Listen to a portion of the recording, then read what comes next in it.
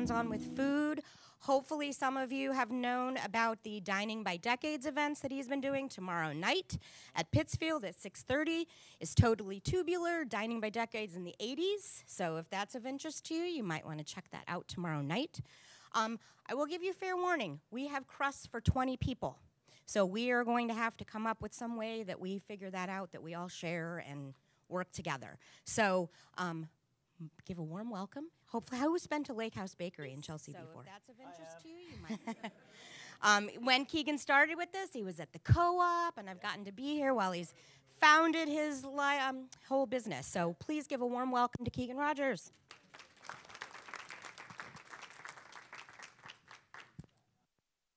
Yeah, we were talking tonight that I've been doing classes at the library for 10 years now. Yeah, can't believe it. So, hi everyone. I am so excited. First of all, that y'all are here. And second, you didn't realize that you were signing up to be my minions, did you? There's no charge. It's free. But you will, by the end of this, be a pie convert. Who doesn't like pie? And I better not see any hands. We were talking tonight that, right? I love pie. I absolutely love everything about pie. If I could only have one food for the rest of my life, it would be pie. Love pie. I even have a sticker on my water bottle that says, "Love me some pie." I love pie. So we're going to talk about pies tonight. We're going to go through a little of this presentation that I've got. And if you've got questions as I'm doing this, please stop me and ask. I want you to get as much information as you can. I see some people have some notebooks. That's great. I love that. I sucked at taking notes in college. I was terrible at it. But hopefully you're much better at it and you'll get some really great information. So here we go. Pies. This is what we're going to do. We're going to talk about the difference between a pie and a tart. We're going to talk about the crust, the filling, some toppings. What the heck is a galette? Then we'll talk about my pie crust. And then 20 lucky people. I'm not sure, again, how we'll figure this out, but I brought enough for 20 people to make pie dough. We're going to make some pie dough, and then you'll go home with it. And I'm going to warn you right now, and I apologize from the bottom of my heart, y'all have been lied to. And I'll tell you when and what that's all about when we get there. So the difference between a pie and a tart is the pan. That's it. That's all there is to it. So pie pans go like this. Tart pans go like this. That's it. They could be fluted, they could be straight, it doesn't matter, but that's really the only difference, is the angle of the tin.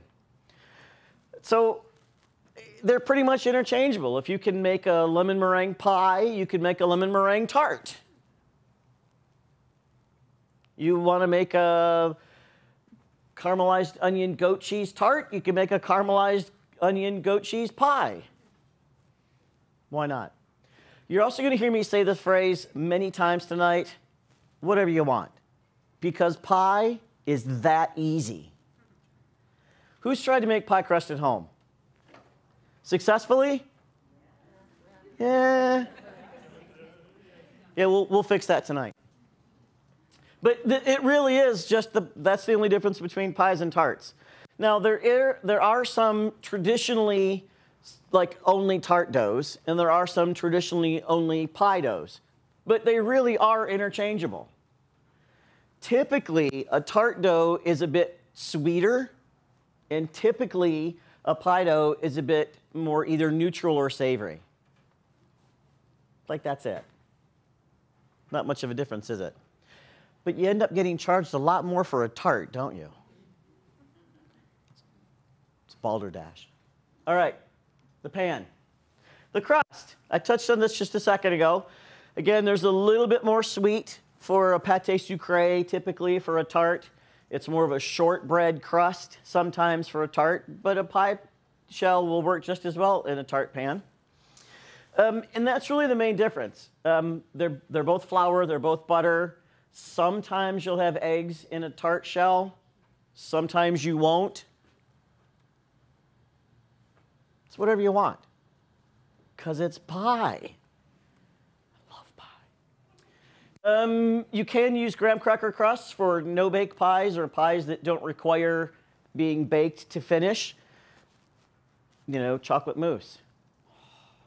Right. Right? Have y'all eaten, by the way? Because apologies now, because you're going to be hungry in a little bit, because I'm going to keep talking about pie and how awesome pie is. Nut or coconut? That's a really nice option for people that have a gluten insensitivity or have celiac. So instead of, because graham crackers still have flour, you can find gluten-free graham cracker crumbs. But what you could do is, let's say you're making a key lime pie, right? Because it's key lime pie. And you're taking it to your friend's house, and someone there has a gluten intolerance. All right, so make it with coconut. Just coconut. Put it in your pie tin, toast it in your pie tin, add your key lime filling, boom, key lime pie. How easy was that? Because it's easy as pie. Or if there's no nut allergies whoever's going to eat it, then make it almonds or make it walnuts. Make it coconut with almonds. Why not? It's whatever you want, because it's pie. I love pie. All right, so now, and I didn't think to bring my tins, and I apologize, it's been a long day. I'm going to talk to you about blind baking and par baking. Who knows what those two terms are, par baking or blind baking? All right, a couple people. So par baking is what it sounds like. It's partially baking the pie shell. Blind baking is fully baking the pie shell with nothing in it. Right? So why would you do that? Why would you, you're not going to eat just a pie crust, although I have, I'll be honest. So partially baking is really good if you're making quiche. Specifically quiche, simply because the egg proteins in the filling are stronger than the gluten proteins in the shell, and sometimes if you don't par bake your shell, you'll get this little thin gap between the egg custard and the pie shell. Anybody ever make a quiche and have that? That's why that happened. If you partially bake the shell, let it cool or not, and then put your fillings in it. Let's say it's broccoli cheddar. Let's say, what if it's spinach feta with red onion? Have you put that in your pie shell, put your egg custard in it, and then bake it. That little gap won't happen. So that's partially baking it. Now, blind baking is, again, it's fully baking the shell with nothing in it. And you would do that for things like lemon chiffon, chocolate mousse, strawberry chiffon, anything that doesn't require further baking to finish. There's all kinds of those. Chocolate pudding, right? You don't need, although if you're going to make chocolate pudding, just go ahead and make chocolate mousse. I mean, I'm just saying. Banana, coconut cream, right? Those don't require baking to finish them off. So you would fully bake your shell so that you don't eat raw dough while you're having your slice of coconut cream pie. Love coconut cream pie. Although my favorite, lemon meringue. Can't go wrong with a good lemon meringue pie. Love that stuff. All right, the one thing I do want to tell you, though, and I wish I'd brought this, but we're going to use my hands. We're going to pretend that my hands are pie tins. When you're partially baking or blind baking your shell, you want to treat it a little differently. You'll roll out your pie dough, and you'll put it in your pie tin, and you'll put it in your pie tin, and this is my pie tin. Then you're going to take another pie tin, and you're going to sandwich it on top of the dough like this. And then you're going to flip it upside down. And you're going to put another sheet pan on top of it, and you're going to bake it for about 25, 30 minutes, like that. Some people will tell you, and some cookbooks will have in there, for you to use pie weights or beans, dried beans. I ain't got time for that. And then you gotta pick them all out, and then it's just a mess. But if you take your pie tin and you sandwich it and then you bake it upside down, you've got gravity working for you to keep it in the shell. Gravity typically is our friend, unless you're falling forward on you, right? Then it's not. But if you bake them upside down, then it'll stay in that shape and you won't have to worry about it. So Aaron's. We're going to draw names from the folks at the tables. So if you would like to participate in the dough, if you're with someone and you can partner with them, just handing out paper. And then we'll collect the names and then we'll draw the names for making the pie dough. When you cook them upside down like that, does it have to be on another cookie sheet? Or you just Yep, so on a sheet pan. two cookie sheets. Yep. One on the bottom, one on the top. That's it. That's it. Bake at the same time? Yeah, typically 375 for about 25 to 30 minutes, depending on your oven. What do you put on top of it?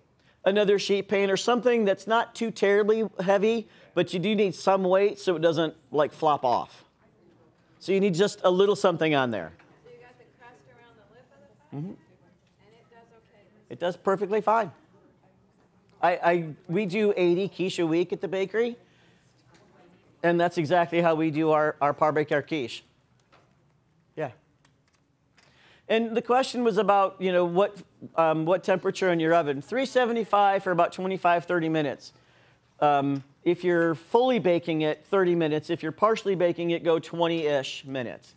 Now, the way to tell if it's either of those done, when being very careful, take it from the oven, and if you can use your thumb and just kind of flick that top pie tin off, it's at least partially baked. If it won't easily kind of flip off, put it back in for another few minutes. And you'll tell the difference between partially baked and fully baked by the color of it when you flip it off. Now, I do have to say the caveat to this is it won't work with anything but the tins. So a Pyrex dish or great Aunt Fanny's ceramic, it won't work. Glass won't work. It only works with the dollar store pie tins. Yep, the aluminum cheap tins. Yep. Well, I mean, we reduce, reuse, but yeah, I mean, just the tins. Because again, the weight of the tin isn't enough. It won't smush it completely. But you know, the ceramic or the Pyrex is too heavy. It won't work. But you know, and you're wondering, well, what if I want to use Great Aunt Fanny's, you know, ceramic antique pie? Put it in after it's baked. Nobody's really going to know.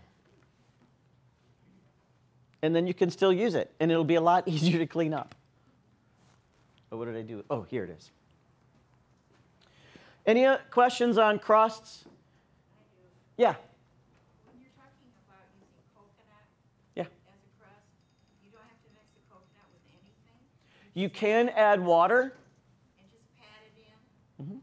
Just pat it in. And it doesn't matter if it's the shredded coconut or the angel flake. Either one works. And do you bake it then? Yep. So you'll Bake it first. you'll press it into your tin, and then toast it for like 10 minutes. Pull it out, let it cool, and then being very careful so that you don't like pour too heavy or too hard. Gently pour the key lime filling or the lemon curd filling or whatever, the banana pudding, right? Like how good would a banana coconut cream pie be? Like let's just combine them, shall we? Because that sounds amazing, right? Just be careful when you're pouring that in so you don't break up the coconut and it will go underneath. So we don't want that. So we're just being very careful to either spoon it in or gently pour so that you don't break up that coconut. Did that answer your question? Awesome. Any other questions on crusts? Par baking, blind baking? Yes, ma'am. What about making strudel? Strudel is a whole nother animal. It's a laminated dough that gets stretched out as big as the table. Like it's a whole separate process. And are you talking like a strudel topping or like traditional strudel? Yeah, that's a whole nother animal and not anywhere related to pie. Still yummy. I love me some strudel, but not pie. Yeah. It's actually very complicated to make because the dough does get stretched so thin. I mean, it's paper thin dough, that gets folded and folded with a filling, and then it's beautiful and braided on top and yummy, but yeah, not pie. It's not something I would recommend for a novice baker. This is something anyone can do, and I mean that. All right, the filling. Whatever you want, right? I mean, again, not kidding, but whatever you want. I can turn just about anything into a pie, keeping in mind that pizza counts because it's pizza pie, right? Typically, though, when you think of pie, you think of a fruit filling, or you think of custard, mousse, right? A coconut cream, banana cream. But quiche, right? That's a custard. You don't really think about it, but it is. That could also be a chicken pot pie.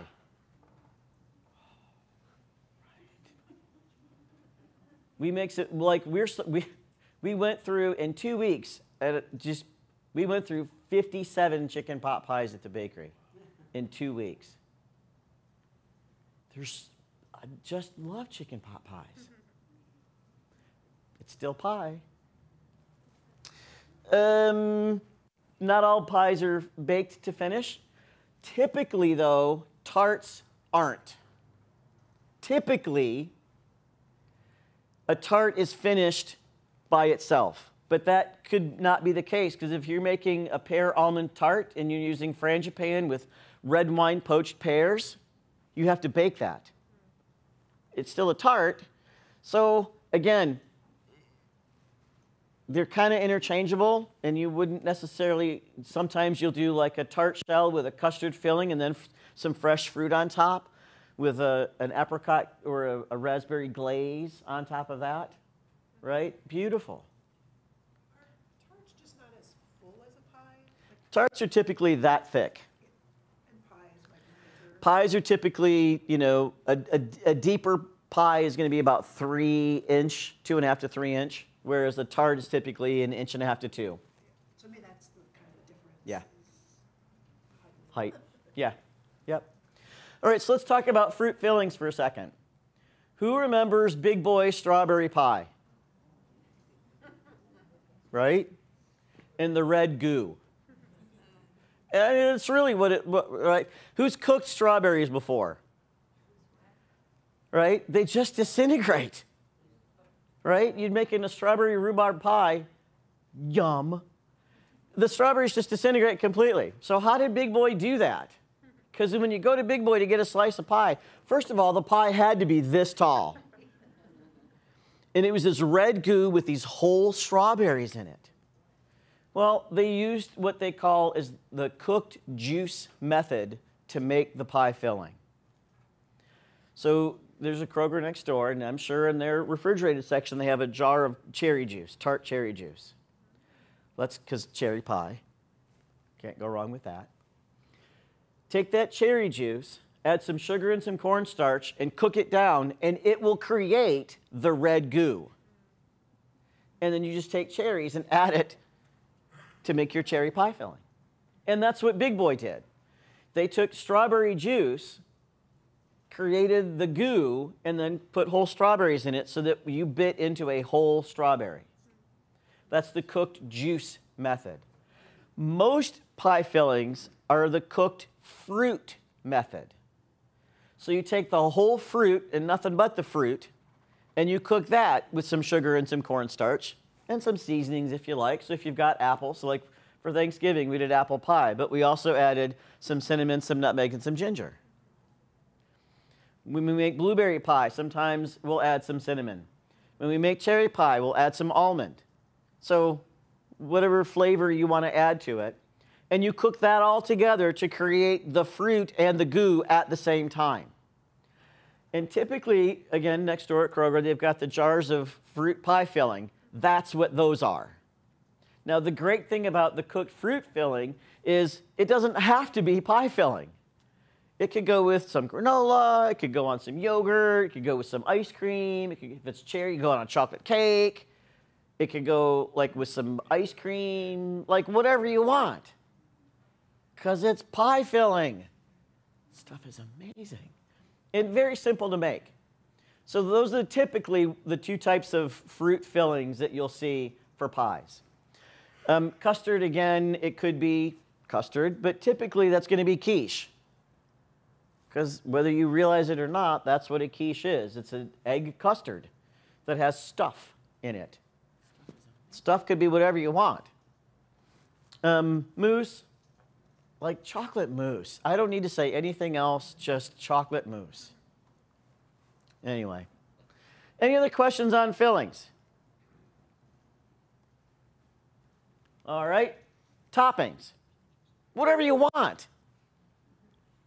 It doesn't have to be topped. Pumpkin pies are not topped. That's a custard pie, by the way, if you think about it. But you're using a vegetable, which how cool is that, right? Getting your 2 servings of vegetables in every slice. I don't know that to be true, but I'm going with it. Pies can be topped. Tarts typically aren't. Now, a glaze is kind of topping it, but they don't consider that a topping because it just seals the fruit in so that it doesn't go bad. It sits a little bit longer. So typically, tarts are not topped. But that's not always the case because you could totally do some kind of let's go with a raspberry chocolate tart with a lattice top. Why not? Because it's pie. Double crust. Pretty much what it sounds like, right? There's a crust in the shell and there's a whole crust on the top. That could be a whole crust or it could be a lattice top. And I'll walk you through an easy way to make a lattice top in a second. Meringue. Oh, love meringue. When I was a kid, I pronounced it meringue because that's how it looks. And sometimes I'll still say that just for fun. Because it is kind of fun to say meringue, right? And then whipped cream, right? Big boy, strawberry pie, whipped cream. Pumpkin pie, although I don't. I just pumpkin pie. I love that stuff. Don't need any whipped cream on it whatsoever. Crumb. So this bottom picture is a crumb pie. Now, typically, that's going to be butter, flour, and sugar mixed together to just the right point and then sprinkled over the top. You could add oats and cinnamon and have an oaty crumble-topped pie. If you're doing a double crust pie, let's say apple, because we just had Thanksgiving. Who's ever made an apple pie with fresh apples in a double crust? Did you notice that there was when you covered the pie, the apples, it was right there. Right on top of the apples, but when you pulled it out, the apples were down here. What the heck? You weren't cheated. So this space is called the snackmosphere in between. And the reason that happened was because as you cooked the apple pie, the moisture in the apples cooked out, mixed in with the flour to create some goo. If you use the cooked fruit method of making pie filling that I just talked about and use that in your apple pie, that won't happen. The crust will stay right on top because you've already cooked it. The moisture has already been cooked out, so it will stay right where it's supposed to. And you won't have that snackmosphere, which I always feel robbed when I get that, right? Oh, I want all the pie filling. I do. I want all the pie. Unless, like, you put some whipped cream in there, maybe that would fill it. But I like all the pie filling. You do the lattice crust. You have that problem. You still will if you use fresh apples. So if you go to an orchard and you get a peck of apples and you peel them, core them, slice them, sugar them, coat them, and then put them in the raw pie dough and put the whole thing in raw, it will still happen. It won't be as noticeable because the lattice can flex some, but it will still happen. All right, so lattice crusts. What happens if you had like a floating top? You didn't crimp the edges on the double crust. You just had like a gap around the edge, which just float down on top of it. It should just float down on it. especially if you're doing something like decorative leaves or circles or whatever design you want to put on it, then if it's just on the fruit, it should stay on it, as long as it's not fully tented over.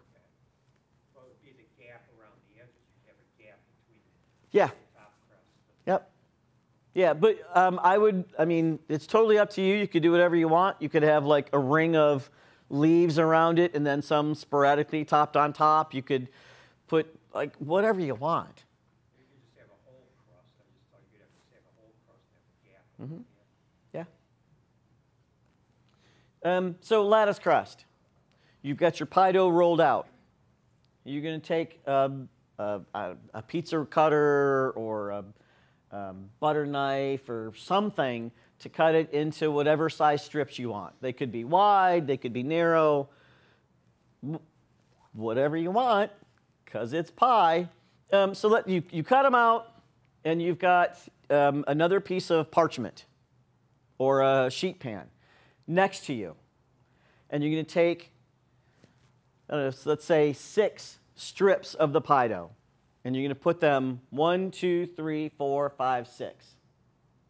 But you're actually going to number them 2, 4, 6, 8, 10. Then you're going to take, nope, I take that back. 1 through 10.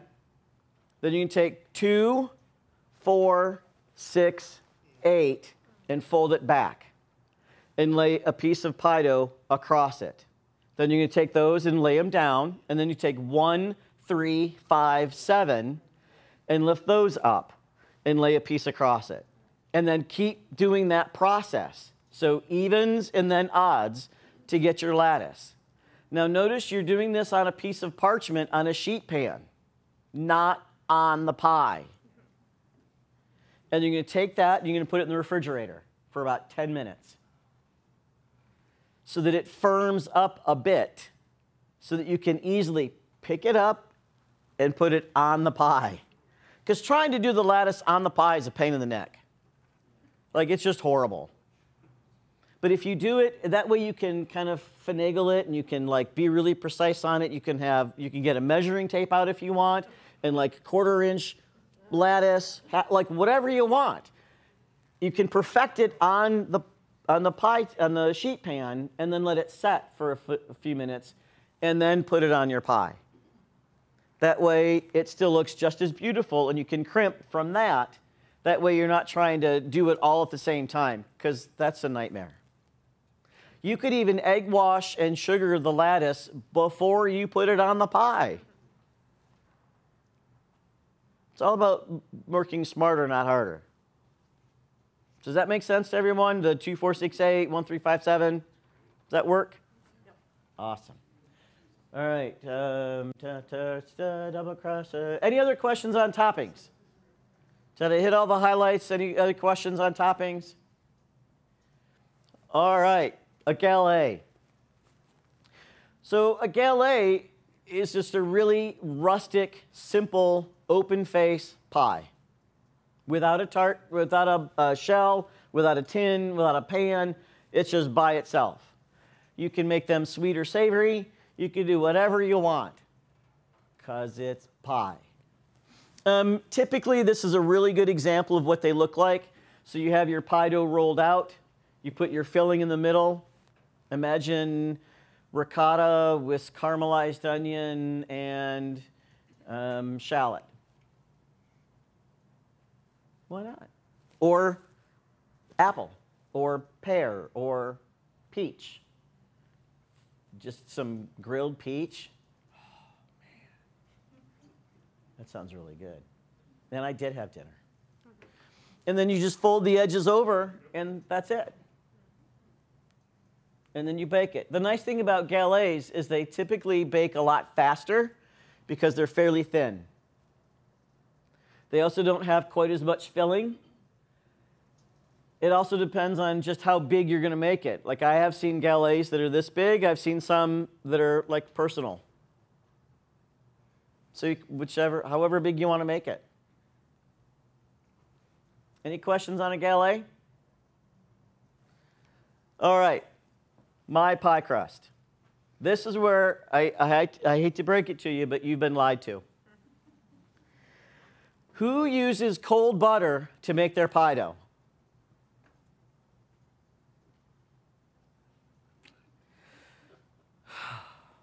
It's all right. I'm here to save the day. So let me ask you a couple questions. When were pies invented? A very long time ago. It was actually the medieval period. You know the saying, 4 and 20 blackbirds baked in a pie? Yeah, so medieval period, they actually plucked the bird, wrapped the pastry around the bird, and baked it with the legs sticking out, and that's how you ate it. Not kidding. I mean, obviously, since then, things have come a long way for pies, and we don't do that anymore. But that's when pies were invented. So when was refrigeration invented? Who's been to our dining by decades and remembers the 30s? 1935 is when commercial refrigeration was invented. Now, I'm not talking ice boxes. I'm talking refrigeration, commercial refrigeration. 1935. So for what? The medieval period was in the, what, 1400s? 1930s, that's what, 500 years, 400 years? When did pies become really popular in the U.S.? Anybody know? Westward ho. So that's a really long extension cord as you're heading west on the Oregon Trail, right? Like, there's just no way. So for centuries, and I mean centuries, people were making pie dough without cold butter. And I'm going to get on a little bit of a soapbox. It makes me so mad when people talk about having to use cold butter and cold water to make pie dough. It's nonsense. And I had to switch my word very quickly there. It does, and that's why most people don't make pie dough anymore, is because it's too difficult, because of the cold butter. The science behind it is really very simple, because baking is chemistry. Anyone who's taken any of my classes, whether it's here at the library or out at my bakery at the hands-on classes out there, I say this in every single class because it is absolutely the truth. Baking is chemistry. It's a formula. And if you don't get the formula right, it won't work. That's the difference between cooking and baking. You can kind of fudge stuff with cooking. You can fix stuff. You can't fix stuff if it's baking because it's chemistry. So the chemistry behind my pie dough recipe is using room temperature butter and or lard. Now, I'm going to talk about lard for a second. Lard is an amazing fat. It has the same properties as butter if you can find it from a reputable butcher. I would not, under any circumstances, recommend the red brick o' lard that you find in the grocery stores. It's been bleached to within an inch of its life, and it's not really lard anymore. It's more of a shortening. Now, this recipe can work with shortening, but honestly, butter is way better for you because it's butter. Again, people have been eating butter for centuries. So room temperature butter and or lard, or a mix of the two. You could totally do that. You can do whatever you want because it's pie. So equal parts butter and lard. We're gonna do this when we pick a name, and then we're gonna show you how this works because I've got room. I don't have a refrigerator here. I got room temperature butter up here, and we're gonna go through and make this pie dough, and you'll see how incredibly simple it is to make. And it only has 5 ingredients, and you only need this to make it. You don't need any special equipment. In fact, we're using plastic bowls and your fingers. Like, that's it. Flour, water, salt, butter, and or lard, and vinegar. Now, not a lot of vinegar, because we don't want to taste it, but a little bit. So what's happening is we're going to encapsulate the flour in fat. Now, wait a minute, what? So the cold butter method wants you to encapsulate the fat in flour. We're going to do the exact opposite. When you've made your pie crust before, have they been tough and just kind of like a piece of steel wool? Right? Just really leathery, not very flaky, just really tough. It's because you've overworked the gluten. And gluten is the key to 95% of baking. What we're going to do is by encapsulating the flour in fat, we're going to reduce the amount that you can work the gluten. By reducing the amount that we're working the gluten, it can't get tough. And I saw some eyebrows raised with the vinegar. We're going to add some vinegar. Who remembers third grade science? I mostly don't, I'll be honest, but I do remember that oil and water don't mix. What is fat? Oil, all right? It's a solid oil, solid at room temperature oil. If oil and water don't mix and we're adding water to this, we're using 3 really simple steps to get the flaky layers. We're encapsulating the flour in fat. We're adding water with vinegar because water and fat don't mix. And what about acid and fat? Anybody remember that from third grade science? Acid actually repels fat. It actively repels it. So by encapsulating the flour and fat, we're not letting the gluten fully form so it can't get tough. And then we're keeping the flour and water from getting together because of the fat, because oil and water don't mix. And then by adding the acid, which is the vinegar, we're actively pushing the fat molecules away from each other to get flaky layers in a dough that will roll out so incredibly easy, you just won't believe it. Because that's the other thing that people hate when they get their pie dough or trying to make pie dough is they try and roll it out and it all falls apart because it's dry and crumbly. Well, that's terrible. So that's what we're going to do. We're going to make some pie dough, and you're going to see how easy it is to make. Now, the thing to remember, though, is this process that we're about to do for the pie dough is the same process you would use to make scones and biscuits. So, all right, so we're ready to collect names, and let's, Erin's got a bucket, so she's going to come around and grab everybody's names. Are there any questions in the meantime while we're doing this so I can get everybody going and ready to make some pie dough? Yeah? Do you have a trick when you make a 2-crust pie to make sure the bottom crust gets done? No? It depends on what I'm making. So if it's like an apple pie. Okay, apple pie. I just make sure I bake it long enough. And this recipe won't be an issue. Also making sure it's rolled not too thick. So a nice, like 1/16 to 1/8 of an inch. We'll make sure that as well. And the other thing is using a thin pie tin. Again, the glass or ceramic can sometimes, they're insulators. So if you've got a thick pie vessel that it's in, sometimes it will be too thick and not let you cook it all the way.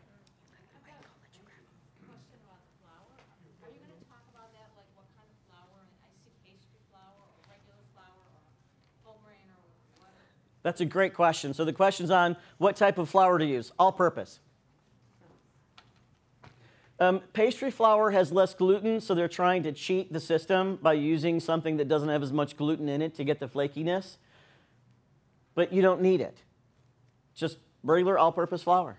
We use King Arthur all-purpose flour. That's what we use. Isn't that higher gluten, though? No. I thought there was a gluten difference in King Arthur. We use the Sir Galahad.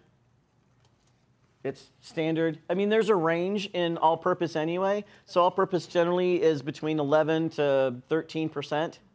As long as it's in there, it's considered all-purpose. Yeah, anything more than that, and it's going to be bread flour, and you don't want that. It'll be too tough because you have more gluten to work with. But did that answer your question? Yeah. Do you have a favorite topping that you put on the crust, like cinnamon sugar or We do an egg wash with heavy cream and whole egg, and then sprinkle sugar. The egg wash is egg with a little water and cream. Eggs and whole cream. Eggs and cream. It's actually what we use to make our quiche with.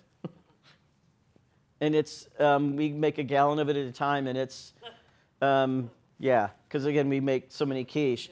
That way we're not having to make something else. We just use the quiche custard for it, and then sprinkle sanding sugar. So we use a mix of turbinado and a larger crystal sugar on top, so it sparkles and has a nice color and crisps up nice and beautiful. But that's only on fruit pies. If I'm making a lemon meringue, then I'll use a Swiss meringue for that. But if it's a double crust pie, I use an egg wash and then the sugar. And the more sugar, the better. What's your preferred kind of butter for making pie crust? Plugra, P-L-U-G-R-A. It's a European-style butter. Kerrygold is also a really good butter, and that's a really good point. Thank you so much for asking that. Unsalted. One of the things you should know about pastry chefs is we are control freaks. Straight up. The more we can control in the process, the more success we're going to have. And it might sound really strange, but the more I can control, even the butter, the salt in the butter makes a big, big, big difference. Because I didn't add it, so I don't know how much is in there. So unsalted butter, a European style. Plugra is fairly expensive. I want to say I saw it at the grocery store in Chelsea. It was an 8-ounce piece was like $5, which is about the same as a whole pound. Kerrygold, Costco typically has those on sale with a Kerrygold Irish butter. It's a European butter. Butter in America doesn't have as much fat. And at the end of the day, fat's where it's at. I mean, that's where the flavor is. Yeah. Yes, ma'am. What's your favorite material for a pie plate? A pie Cheap tray? tins. Cheap. The dollar store tins. You're not talking about those foil things. Mm-hmm. You are talking about. Absolutely talking about those foil things. I love those things. They're economical. I can reuse them unless I get too robust and cut through the tin when I'm cutting my pumpkin pie, which I did at Thanksgiving. But yeah, they're great. They're universal. They can fit anything. They can be frozen. They can be baked. And for most, I mean, I'm a small business owner, so they're economical. Yeah. Yeah. Can you repeat again what the acid part of the pie crust is? So acid and fat repel. So by encapsulating the flour in fat and adding an acid to it, we're actively, the vinegar, yep, the acid is the vinegar, we're actively pushing the fat molecules away from each other, which since the flour is encapsulated by the fat, we're keeping the flour from getting together as well. So it creates the flaky layers and won't let the gluten strands fully form. Does that make sense? It does. I was thinking you had like 3 points, encapsulating fat, the repelling, and then another. Well, so the encapsulating the flour in fat is we're shortening the gluten strands by that act, which means the water can't fully absorb into the flour, which is the second point. And then the third one is the acid repels the fat. And what is the salt? Flavor. Oh, it's purely flavor. Yeah. Yeah. And I don't know. Not have it in there? You do need some. Salt also does restrict gluten development, so you need a little bit, but like in this, I think it's like, I don't know, a pinch. So it's not very much at all. Now, if you know you're making something savory, you could use apple cider vinegar. I wouldn't recommend balsamic. I mean, but if you want, go for it, right? Like if you know, but I'm just kidding. No, I would say either table white, distilled vinegar, or apple cider would be the only two I would go with. And I've rarely used anything other than those two. Any other questions before we start pulling names? Yeah. Oh, good point. Thank you for that. The only caveat to this is it cannot, so usually when you make your pie dough, you roll it out, then you bring the scraps back together and roll it out to do so. Don't do that with this. You'll overwork the gluten and you'll have some tough scraps. What you can do, though, is sprinkle it with some cinnamon sugar and bake it.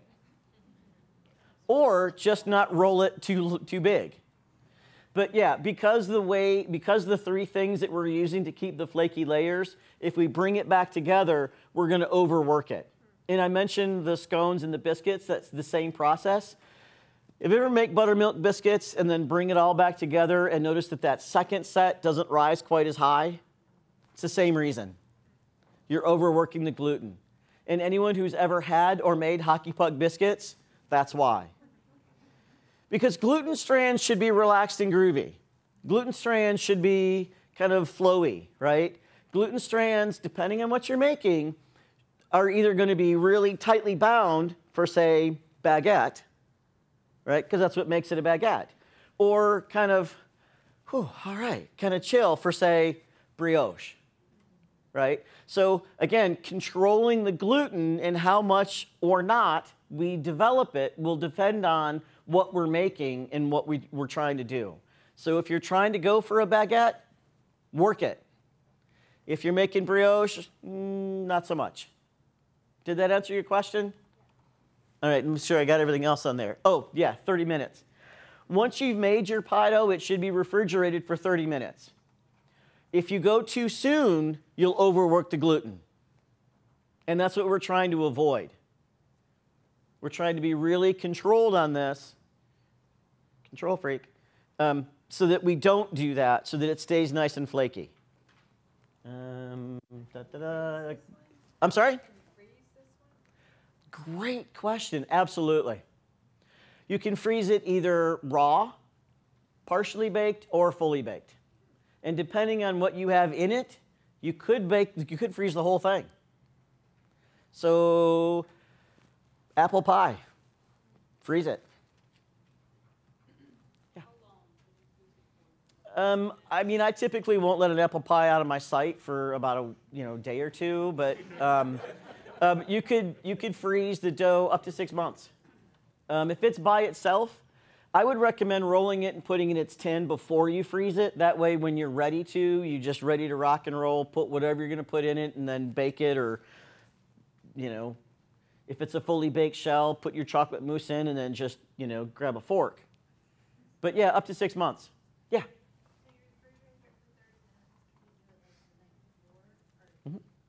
Yep, you can refrigerate at least 30 minutes, but no more than, in the refrigerator, no more than 2 days. Anything beyond 2 days, and it'll start to go rancid. Because it shouldn't be that, you shouldn't wait to do any pie that long anyway. But the pie dough needs to be cooked within a 48-hour period, unless frozen. Are you talking about, when the pie dough is in a ball first? Mm-hmm. Not after it's rolled out. You would let it rest for 30 minutes? Yep. Okay. You've made it. It's in a ball. You could pat it into a disc and then refrigerate it for 30 minutes. Okay. And I would recommend patting it into a disc because you're going to roll it out eventually, right? And who remembers Stephen Covey's 7 Habits of Highly Effective People, right? Remember those? The only one I remember is begin with the end in mind. I want a round piece of pie crust. I'm going to put it in a flat disc so when I roll it, it's round. So I just do a disc so it doesn't take as long to roll because I want to get to my pie. Yeah? Do you wrap it in plastic wrap or anything, or do you just leave it? You could wrap it in plastic wrap. We've got Ziploc bags for people to take their pie dough home tonight. So yeah, anything airtight for the 30 minutes. If you're freezing, absolutely airtight because you don't want anything to get into it. The other thing with the refrigerator is there's moisture in the refrigerator where there's not in the freezer. And if you see little brown spots on your pie dough, you've waited too long. Don't eat it. But that's typically after like 6 days. But again, I can't wait that long. Because it's pie. How on earth could you wait that long to make pie? I just don't have that kind of willpower. I don't. Any other questions before we get started? Yeah? With all the pie you eat, how do you stay so slim and Well, talk to my doctor. He doesn't think I am.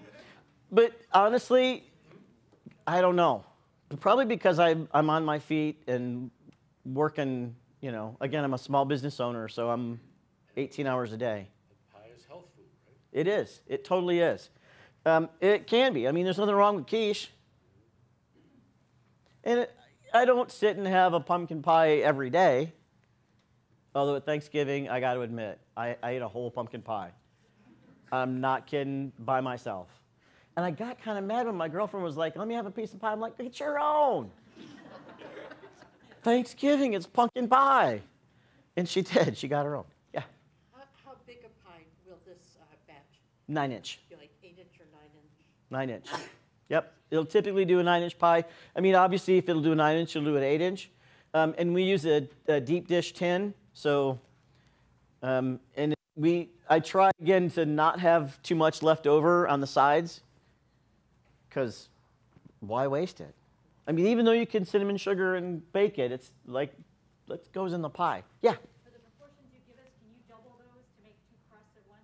You can double it, you can quintuple it, you can octuple it, or you can go, like when we do it, so you're using 4 ounces of butter tonight. When we do it, we use 6 pounds of butter and 6 pounds of lard. So 12 pounds of fat. So yeah, you can absolutely go higher. Yep. Yeah. What's your favorite method of crimping the pie crust? I like to come. It's weird because I'm left-handed, but I come around and I make a rope. Yeah, with your thumb. Yep, I do. Yeah, I take my forefinger and I kind of bring it together and then push against the side of the tin as I'm going around, and I just use that. It makes like a rope texture around it. I ain't got time for this because I just want to eat my pie. Yeah. Any other questions?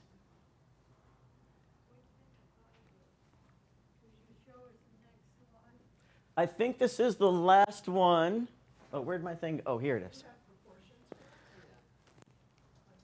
I do because this is one of the few recipes I have memorized. So you're doing you're doing a quarter of this tonight. So my pie dough recipe is 5 cups of flour, 1 pound of butter or lard, or 8 ounces butter, 8 ounces lard, so 1 pound of fat, a teaspoon or 2, depending on if you're going sweet or savory, of salt, a cup of water, and a dash of vinegar. How much is a dash? I'd say half a teaspoon. That's all? Yeah. Use more. You can, but you don't need to. I'd say, a teaspoon at most, but at least a half a teaspoon. Yeah. No.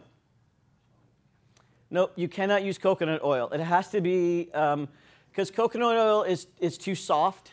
It melts, the melt point is too low. It needs to be a higher melt point. Coconut oil can be liquid at room temperature, whereas butter and lard are solid at room temperature, but still soft. And that's the trick, is it cannot be liquid. And I appreciate you bringing that up. If you need to soften your butter, and let's say you use a microwave to do that, perfectly acceptable, it can't be liquid in any way. If it is, mix it together and make it really soft, but it cannot be liquid, because if it's liquid, the butter will absorb the liquid. The flour will absorb the liquid, and you're defeating the whole point. Because the point is to encapsulate the flour in fat, and you can only do that with a soft fat. Like what I do is I let it sort of sit at room, I dice it, let it sit at room. Don't even need to dice it. Kind of squeeze it. You can stick your finger in it. Yeah, that's okay. But you don't even need to dice it. Just a whole, you'll get, typically, you don't buy the whole pound blocks like I get. You get the 4 sticks. But as long as you can stick your finger in it, it's good to go. Okay, how many crusts is the recipe? What I just gave you, the 5 cups, will do because again, we make it such large amounts, I got to scale it back in my head. It will make 2 double crusts and 1 single crust. Or 5 single crusts. Or 5 single crusts. 2 or full. Like 2 double crust pies and then 1 single crust pie, or 5 single crusts. And that's assuming you're using, so a standard size for a full pie is 8 ounces for a top and bottom. For a pot pie, standard size is 4 ounces. Say that again. So a standard crust size is 8 ounces. Okay. Standard pot pie size is 4 ounces. You ever tried the vodka crust recipe? If I'm working with vodka, I'm just going to drink it. But it does the same thing because it's an acid. So it does the same thing that the vinegar does. But I'm just going to add some Coke or like whatever and have a, never mind. How do you keep the bottom crust from getting soggy? Soggy? I've never, ever, ever had that happen. Even with pumpkin pies? Even with pumpkin pie. Is it the thinness of the pie tin that you use? It probably is. It's also, I was telling this lady up here, how thin the crust is. Like it should be a 1/16 to an 1/8 of an inch thick. It shouldn't be very thick. But again, with the pie tin being so thin, it does, cook more evenly. But yeah, when we did, because for Thanksgiving, we did, we took orders, and we did 125 pie, and not one of them had a soggy crust. We did the cooked apple fruit filling, and we did par bake the pumpkin shells, but we did not par bake the apple shells. You fully bake the pumpkin or just part? We just par baked it. Just because we had so many to go through, and to keep the oven space going, we didn't want to spend an hour in the oven. It spent 35 minutes. So we took some time, a day or two ahead of time, par baked the shells, added the custard, and then baked it for less time. What's your baking temperature, and you shift it around in the oven? That's a really interesting question. Who's been to my bakery and seen my oven? My oven is 10 foot square. It's ginormous. I cannot regulate the temperature on that monster. But do you shift from top to bottom? Like when I do mine, I put it right almost at the bottom. No, my oven also has 4 decks. So we use the bottom 2 decks for bread because the bread loves heat. So we use the decks 3 and 4 where it's a more moderate temperature. We set the dial at 425, but Paul, I've named my oven Paul. He likes to go to 450 sometimes. Sometimes he'll drop down to 420, but he is the hottest down here and the coolest up here, which physics being wait a minute, heat rises. But the decks are so well insulated that they stay hot. So we use a moderate temperature, so it's about 425-ish. And I can't really gauge that. I have oven thermometers in there, but it's still too wonky. I still can't regulate the temperature very well. So I adjust the time. So like I said, I start with 35 minutes and then kind of use a probe thermometer to verify that I'm cooking things all the way. Same with our quiche. Just as long as it hits 190, it's done. You cook everything all, like the breads and pies and quiches all at once at the same time? Because we've got production to do. So yeah, like my bread guy will have our multi-grain and our roasted garlic cheddar in the bottom 2 decks while I'm making cookies and macarons. Are the decks just separate from each other? There's no... Completely separate. There's a stone hearth between each one. So each deck is a stone hearth. And that's why it's so well insulated. So there's no, like I said, I can't regulate the temperature between the decks at all. So that's why I adjust the time on it. Thought I saw another hand. All right, so they're going to kick us out soon. Yeah. I forgot the 5th ingredient. I've got flour, water, butter, vinegar. Salt. Yep, just a quarter teaspoon-ish, not even. Okay. In this recipe, in that recipe, a teaspoon, I'm sorry. This one? Yep, in that one. 5 cups of flour, 1 pound of butter, 1 cup of water, a teaspoon of salt, and a dash of vinegar. Half a teaspoon to a teaspoon. Got it? Everyone clear? Awesome. All right, we ready to pick some names? And as I call your name, you're going to come up front and get your ingredients. And while we're getting names, we're going to wipe down tables so that, because you're going to need to knead the pie dough on the table. So we're going to come through and clean the tables off while we're doing names. So listen, or should I come back with my microphone? Would that be louder? Linda Kay. Okay. Wendy Fanson. Maggie Burns. Monique. Judy S. You keep doing this and Yeah. I'll head up there. All right. Chuck H. That's good. Kathleen W. Emily Blunt. All right. Everyone needs one of these. Janelle Z. One of these. Nancy M. These. One of these. One of Wolfgang and someone whose name I can't read. flour. Diana. Butter. Oh, hang on. You need your. Francesca. Francis. Gary and Kendra. Nikki Baker.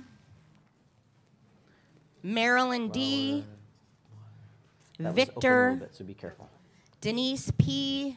and Danny. And yep, grab a water. Thanks.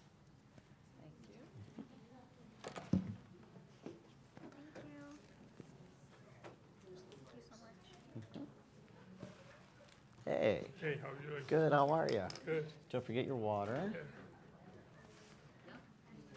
Thank you very much. So in your water. Got it?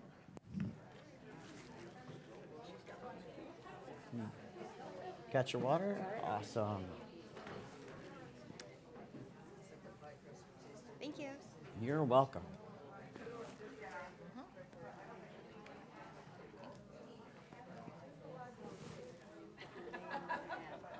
And then we'll do that so you don't drop it. How's that? Thank you. You're very welcome. There. Thank you very much. You're welcome. Thank you. You're welcome. Got it? Got it. And butter.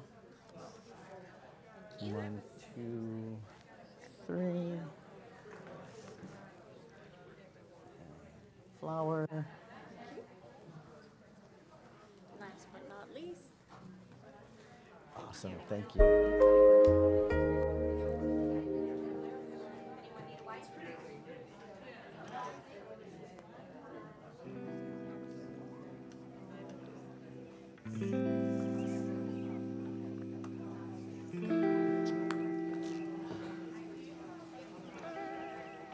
All right.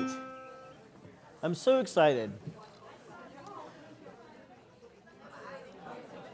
All right, so you are going to get your hands dirty. Hope you're okay with that. You might want to take off rings with any intricate filigrees. And it might be easier if you stood up. In fact, it will be easier if you stand up. All right, so in the bowl is flour and salt. By the magic of TV, that's ready to go for you. And in the cup is water and vinegar. See what I did there? Right? Again, working smarter, not harder. So what you're going to do is you're going to take the butter, not yet. When we're ready, we'll do it together. I'll tell everyone. But what you're going to do is you're going to take the butter, open it, and put it, the whole thing, in the bowl with the flour. And you take your hands, and you're going to like cover the butter with the flour, and then you're going to start the frissage. Okay, I'm going to turn my back to you. I don't mean to be rude, but it's easier for you to see this. What you're going to do is you're going to come up from the bottom, and with your pinkies and your thumbs, you're going to do this. You're going to keep coming up, and you're going to keep doing this, like you're fanning money. This is called frissage. It's like a massage, but with a fra. frissage. And you're going to keep doing that process until all the big bits of butter are gone. When the big bits of butter are gone, you're going to start the rubbing process. Again, I'm going to turn my back to you. I don't mean to be rude, but you're going to grab some of it and you're going to start to rub. And notice my hands are cupped. And as I'm rubbing, I'm going to flatten them out. And I'm going to keep doing that until the whole thing looks like cornmeal. Now, those cold butter people, that's the only part they got right. I mean, they're about to get something right. But it has to look like cornmeal. When it looks like cornmeal, you're going to dump all of the water in at once. I ain't got time for that sprinkle, sprinkle, sprinkle nonsense. I ain't the one. Once you've dumped all the water in, you're going to take one hand, again, I'm left-handed, one hand on the bowl, one hand in the flour, in the mixture, and you're going to go around and push. And you're going to turn the bowl, and you're going to keep doing that. You're going to go around and push against the side of the bowl. And it will stick to your hand. It's supposed to. When it sticks to your hand and there's like no bits down in the bowl, you're going to put it out on the countertop, tabletop, and you're going to knead. In the kneading process, you're going to use the palm of your hand, the butt over here, and you're going to bring it over and push, and over and push, over and push, over and push. And you're going to keep doing that process until there's no bits on the table. It's done. And it's 7:05, and I bet we will be done by 7:25. Maybe 7:30, but I doubt it. All right, y'all ready? All right, open the butter, put your butter in the bowl.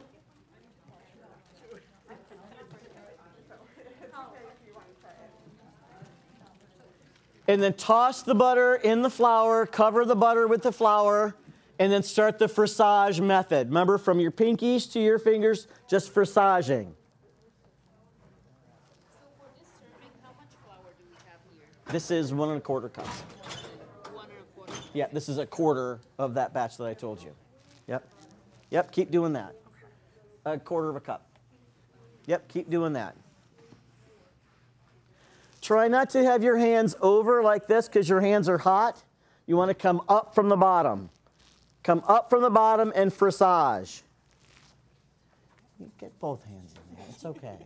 Promise, it'll be all right. Yep. Come up from the bottom and frissage. And just keep doing that until there's no big pieces.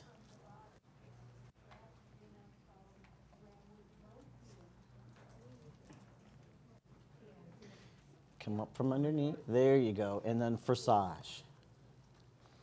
Just keep doing this process. And when there's no big pieces of butter, start the rub. This is the water. This is the water. Water and vinegar. Yep. 1/4 cup? 1/4 cup. Okay. Oh, it's already mixed in. Yep. That's why. Yep. Yeah. Yeah, I didn't have time to. I have a question about the cooked fruit thing you were Yeah. talking about with apple pie. If you make the goo, like you said, and you put fresh apples in, so like apple slices, You could use it if you took apple cider yeah, and cooked that down with Yeah. sugar and cornstarch. That would create the goo. right.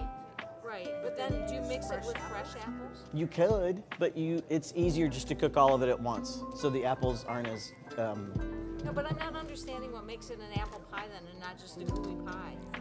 Because there's more apple than goo, versus the strawberry. So you're gonna have apples Well- in with the cider. No, they'll- I'm just not getting it. Right. So it's, again, this is what we make. It's 5 pounds of apples, Okay, they're chopped up, they're peeled. sliced, peeled and okay. sliced. Okay, A cup of cornstarch, Yep. 3 cups of sugar, yep, cup of water, all right, and then whatever spices we want to put in. all right, And we cook that until it's clear and bubbly. okay. that cooks the apples down and also creates a little bit of A goo. little bit of goo, got it. Yeah. And then you put that in the pie shell and you bake it a little bit. Okay. Yeah. Thank you. You're welcome. I'm asking because I have peach trees in my yard. Same process. So same thing. Same thing. Yep, start rubbing. Yep. Yep. Yeah. Yep, start. Keep massaging. There you go. You're almost ready to start rubbing. Start rubbing. I was gonna ask you, Yep, start rubbing. Yep, you can start the rub process. how much are your pies? It depends on the pie, but typically between 20 and 30, depending on what it is. I asked a question about strudel because we recently joined this gourmet cooking group, and I make sourdough bread. Yeah. So Hang tight. Yeah, I would stop there. they wanted me to use phyllo dough. I decided I used It's not stretchy. this for sourdough. Yeah. Yep, I would stop there. Yep, hang tight. You good? Stop there. Yep. It doesn't matter. Stop there. Stop there. Stop there. Go. Keep going. Stop there. Stop there. Stop. Yep, you're good. Stop. Stop. Stop. Stop. You added your water? Keep going. All right, if you've not added your water, add it now. Keep going. Dump your water in. Okay, but I was just massaging, It's small enough. Did Okay, you so- got? Yep. and then that's when you do the water now? Yep. Dump the water in right now. What about pastry? Don't need them. What we could use one. You could use one, but I mean, You really don't. You really. got I it in your mean, drawer, send it to you Sharon. could, but this is really a feel. Yeah. I think So dump your water in. You're good to go. Okay, so but then it's this other motion. Nope. Then now, yes. Now it's the push, coming around and pushing. Okay, I have two people that are confused. Yep. Now, bring it out on the countertop and knead it. More pressing. Yep. Yeah, keep doing that. Bring it out on the counter and knead. What is the flour and what they got today? They got 1 1/4 cups. And how much? 1/4 of a cup. Yep. Yep, bring it out. Keep pushing a little bit more. Knead, knead, knead. Bring it out on knead. Yep, everything from the bowl on the counter and just with your hands, kind of a push. Yep, bring it out on the counter and start kneading. Yep. Hey, look, you're done. Keep going. Okay, is that the kneading's very different from pottery? It is. Pottery, it's like, say it's that. That will work, but you want to be careful doing that because you don't want to overwork it. You want to just use the one hand so that you're evenly mixing without, like, that's perfect. Good job. That's perfect. That's awesome. Yeah. You're done. Keep going a little bit more, not much. Keep going. Keep going a little bit.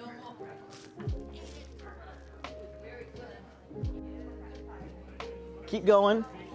Don't use your fingertips. Use the palm of your hand. There, yeah. Yep, so bring up and push. Got it. See how I'm, Yeah. go a little bit more. Yep, on the countertop. Okay. Start kneading. You're done. I needed Yeah. it in my bowl. Absolutely. I would need a little bit longer just to get all those bits in. But yeah.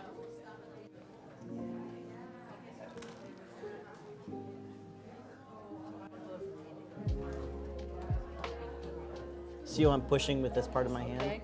That's it.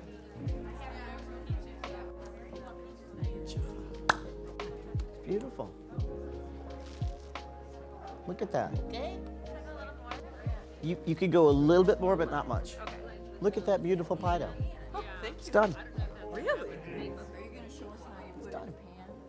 I don't have any pans. And I didn't bring a rolling pin. And it's gonna sit for 30 minutes. It's got to rest for 30 minutes anyway. Maybe just 10. And we put it Roll it out. Do it, just roll it. Just roll it out. Just 10, 11 inches. Yeah. Yep. Beautiful. Done.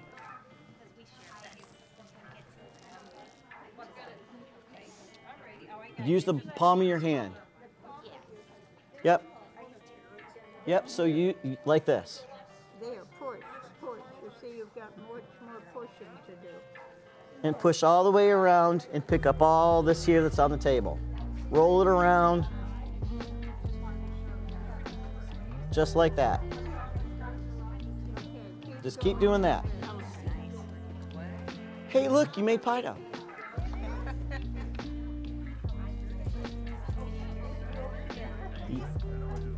All right, space nerd, you're done. You're done. I miss classes so much. Can you overwork it? I'm going to tell everybody in a second, but no.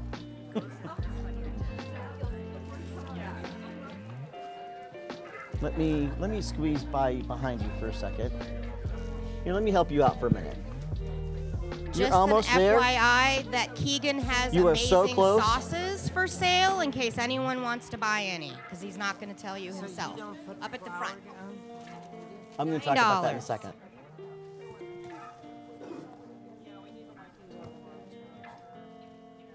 Well, we just spent 2 days making Look at that, pie dough. And that's the bag for your pie dough. Sorry, I'm coming behind you again. All right, here's your chair back. Thank you. All right, so I'm. What do you think? Everyone's made pie dough. And I was so far off, it took 10 minutes. In a room full of a bunch of people that have never done this before, so imagine how fast it would be at home. It took 10 minutes. All right, so a couple points I want to talk about real quick. Notice you did not put any flour down on the countertop before you started kneading, did you? Why? Because that flour is not encapsulated in fat. If you add more flour at this point, that's not encapsulated in fat, it's going to be tough. So when you're rolling this out, like you see how smooth this is? When you're rolling this out, you'll need a little bit of flour. Not a lot, just a little bit. Because again, you don't want to introduce any more flour that's not been encapsulated in fat, or it'll toughen it up. So just a little bit on the countertop and a little bit on the rolling pin. Now, rolling pins, I don't care what kind of rolling pin you use. It could be the French style, tapered. It could be the old fashioned where you're gonna run like the handles, whatever you're comfortable with, whatever's gonna be easy for you to roll. And just roll it out to about 10, 11 inches, depending on the size of the pie tin you're using. And it will pick up super easy. Again, it's not a crumbly piece of pie dough that's going to fall apart the second you try and pick it up to put in your pie tin. It will pick up, put it in your pie tin. It's like that easy. Make sure you get it all the way in the corners of the pie tin so that you don't miss out any filling, right? Because we want all the filling we can get. And it is almost impossible to overwork this unless you bring it back together and roll it again, right? But on this first go, rolling it, kneading it together, it's almost impossible to overwork it. And again, I didn't touch any of them. This was all you guys. And if you look at it, your pie dough, you'll see that it's kind of marbled. That's the fat. And if you look at it and kind of hold it in your hands and kind of spread a little bit, you'll see the kind of crags. That's the flaky layers. And it took 10 minutes. We started at 7:05 and we were done at 7:15. Any questions? Why did you because you want to get some stretch on the gluten strands. So you want a nice even pressure, and your fingertips aren't enough to do that. So that's why you push, fold over, and push. And you keep that motion so that it comes together just a little bit quicker. Any other questions?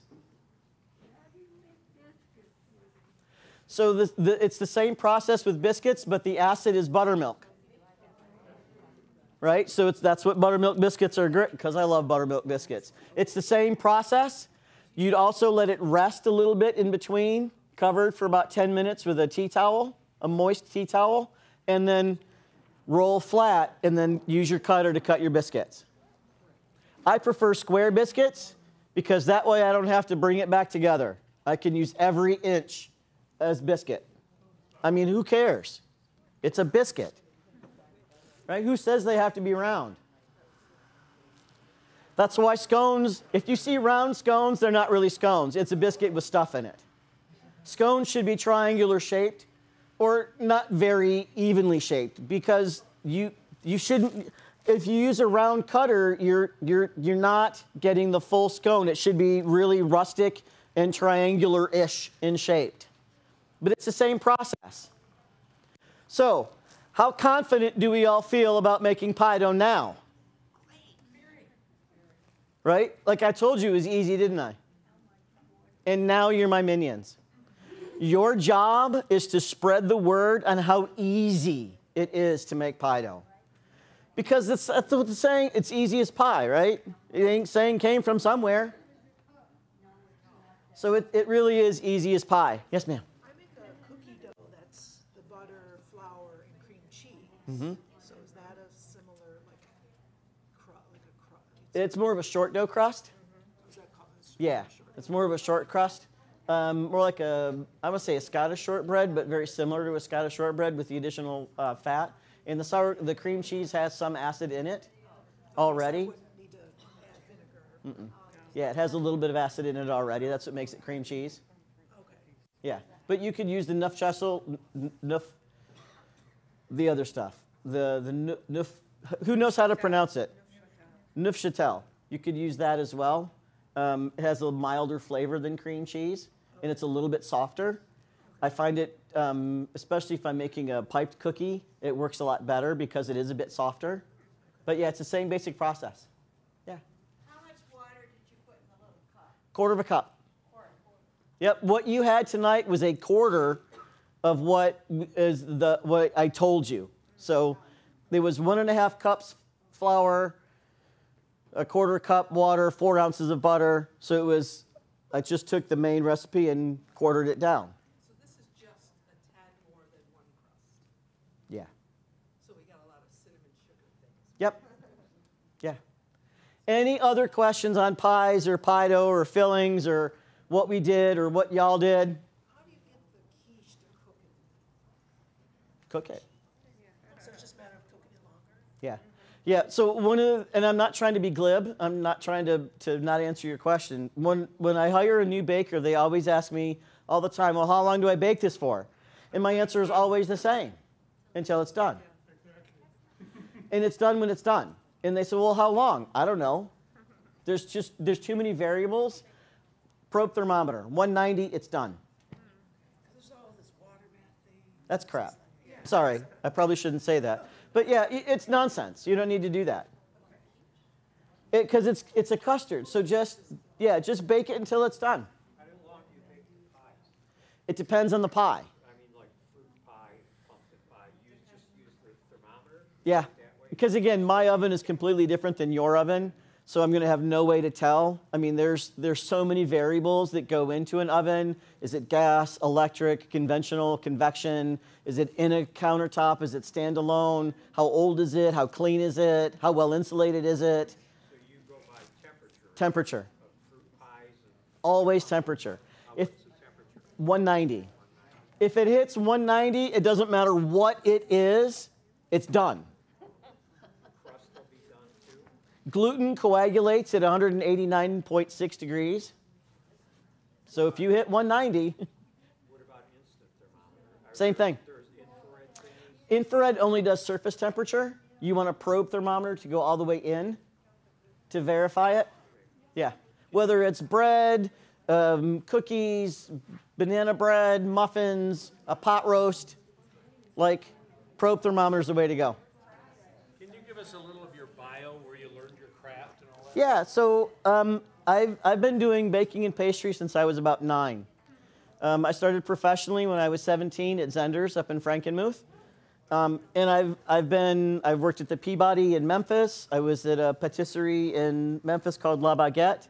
I was also at a place called Squash Blossom where they hired me to transform traditional French pastries into gluten-free vegan, which early 90s was very difficult because the ingredients weren't available to do that. And then I've worked in a variety of other restaurants, the Holiday Inn in Memphis, made my way back to Michigan, and just loved baking and pastries. I went back to culinary school at Schoolcraft, graduated with honors from the culinary program in baking and pastries. I worked for Courtney Clark at Cake Nouveau. Who remembers Cake Nouveau from Ann Arbor? Started as her baker, and then took the position as the head baker at the People's Food Co-op. And it was there that I was promoted to the prepared foods manager. And while I was there, realized that we needed a bigger kitchen. Y'all been to the co-op, right? It's awesome place. You really should continue to go to the co-op. But the kitchen is super, super small. And as a prep foods manager, the general manager and I had a conversation, and I was like, we can't grow because the kitchen space is just too small. I mean, it's physically just too small. And so she and I were looking for another commercial kitchen to do like a commissary out of.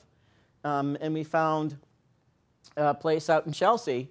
And on the drive out there, we were both like, yeah, this is never going to work. But it was a really nice spring day, and we decided to go check it out anyway. And it didn't work. There was just logistically no way that we could get people and food. It was just not going to work. And it stuck in my head. And I was like, I wonder. And it was still available. I checked the listing. And then my mom passed away. And I'd talked to her before she passed, and I was like, what do you think? And she's like, well, you've wanted this since you were like 6. Do it. And I put a bid in on the building. And then a lot of bizarre things happened, and I've never been rich, and I went to the U of M credit union and said, how do I buy this? And they said, you need $20,000 down. I was like, well, crap salad. And then my grand passed away. And right after her passing, I was offered a one-time buyout of my pension through FedEx when I worked for them, which was enough to purchase the building. So I literally cashed in my retirement to purchase the building. I was still working at the co-op full-time as the prep foods manager. I was working part-time here at the library doing, 2 classes a month-ish? Yeah. And then part-time at Sur La Table as an instructor there, and part-time as an instructor at Washtenaw Community College. As you can tell, I don't sleep much. And finally, I bought it in 2017. At the end of 2018, I turned in my resignation to the co-op and opened January of 19. And this is the end of our 5th year of business. And I am so humbly thankful for the community support, for the classes we do out there, and people coming and buying a muffin and a loaf of bread and just coming by to say hi. Because this literally is my lifelong dream. And I'm so, so thankful that y'all come and spend some time with me tonight, because I love pie. Thank you so much. I appreciate it. And Erin, thank you, Erin. She did mention we've got some sauces that we actually went through several hoops to jump through for the state to be able to jar and make them in the bakery. So salted caramel and a chocolate Merlot sauce, if anyone's interested. They go really great on pie. So, thank you. Yep, the 80s, Dining by Decades at Pittsfield. I hope to see everyone there. Thank you so much, everyone. Have a great night.